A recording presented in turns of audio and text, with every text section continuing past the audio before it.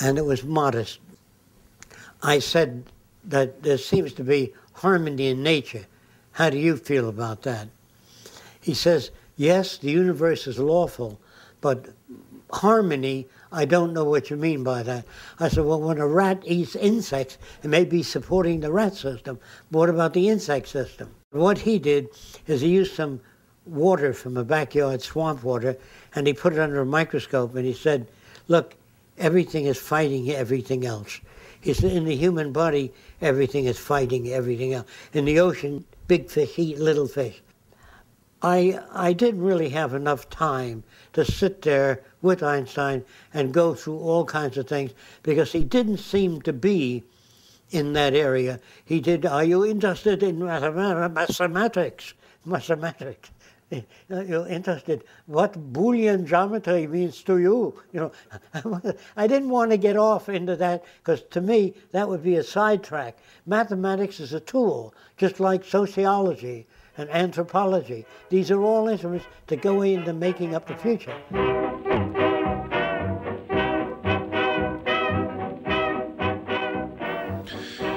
When the stock market crashed in 1929, Jacques was only 13 years old. Coming of age during the Great Depression prompted many questions for the curious and inquisitive young man. Living in New York City, he found the squalor and suffering around him difficult to understand. The confusion, contradictions, and struggles he saw left a significant impact on his character. Things were so bad, and I had no way of looking at it. And I thought the rules of the game were somehow screwed up. I went to many different meetings, communist meetings, socialist meetings, fascist meetings, Mankind United, technocracy, to see what the world was teaching, including Eastern philosophy. And I wanted to know what people thought, what they wanted, why they gelled on one system.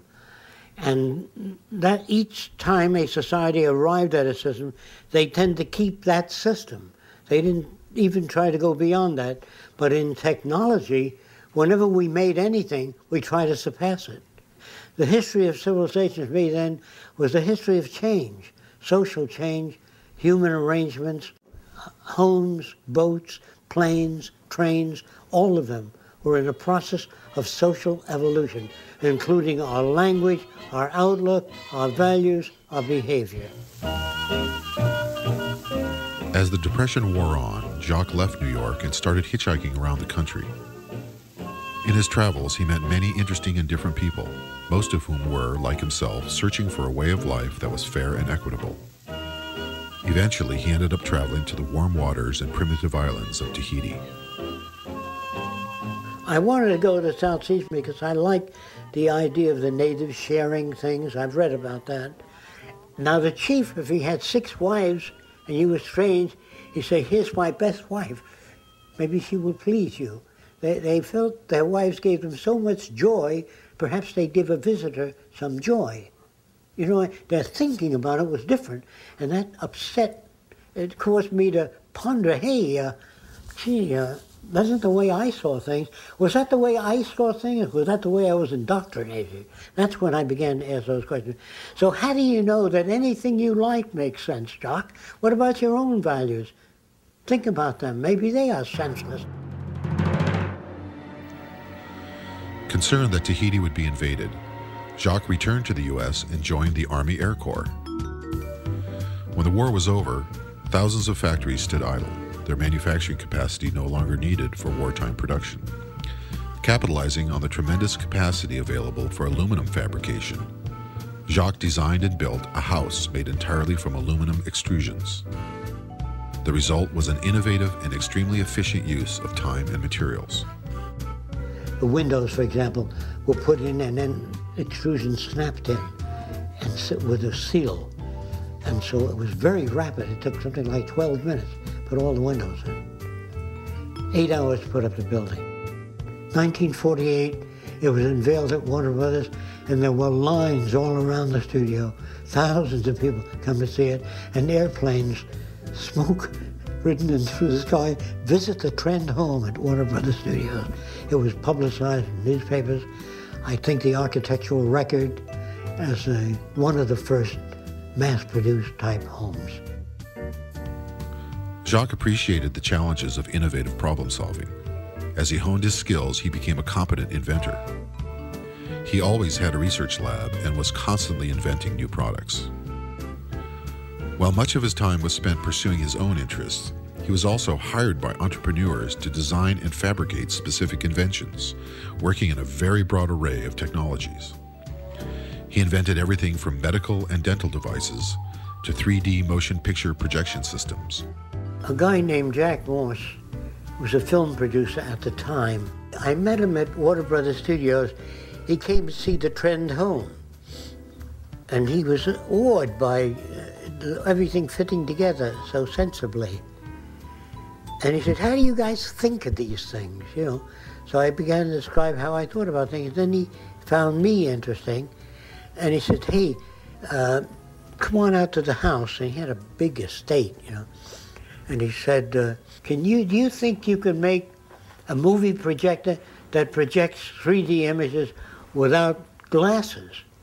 So I said, yes. He said, how do you know you can do it? You've never done it. I said, that's right. But if it's a physical phenomenon, I think I can work it out. How are you going to do it? I said, I don't know yet. And what I did is I had many different applications, which I'd rather not describe in detail, but I got 3D imaging different ways. And the simplest way was projecting the right and left eye image from behind the screen at the right eye and left eye. Now then, if you moved off to the side, you lost your image. And so Jack wanted Technicolor to go the rest of the way. So he got them to come out and look at it. And they said, how do you do that? It's very interesting. I said, we're not at liberty to disclose that unless you're back to the next stage. So they said, well, how do you maintain visual isolation? I said, I still can't discuss that with you. So they looked at it. It was super clear, no lines. They said, well, that's the best I've seen up to now, but it fades to 30 degrees. I said, yes, it does. And at a distance, it fades, too, as you move back. So they said, well, can you do anything about that? I said, yes. That's why you're here, to take it to the next stage. So they said, look, Jack, you get rid of the fade, and you get rid of the distance problem, then call us. So that died, like the trend home died. Then I read in the books on invention how Alexander Graham Bell had to make a telephone before they backed it. The Xerox machine had to be made completely. Edison had to make the electric lamp. Nobody backed him on the way up until after he was known. What are these for? What were these all about? These are... Oh, gee. These are various... Well, these are surgical instruments, yes, aren't they? various types. Those are only some of them. You know what a retractor is? No. It holds the skin open while you're operating. These are various types of retractors. The purpose of that was to rotate the bone so it's in line before you put the prosthesis in. It rotates the femur, the upper region of the femur.